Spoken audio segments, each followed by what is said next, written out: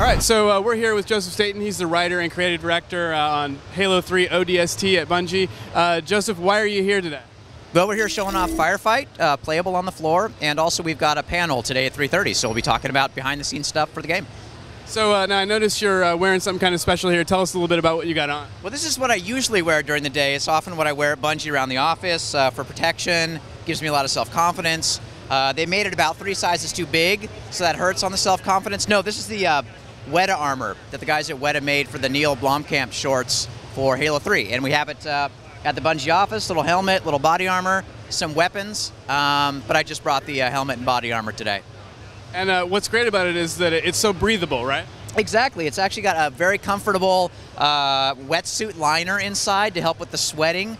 And then the interior, it's very difficult to see, so as I walk around PAX, I get to bump into people randomly. It's a good time. Looks like you've seen some action, too. I have, yes. There was a tough parking was really rough. I had to battle my way through the garage, but I'm all right. I'm all right.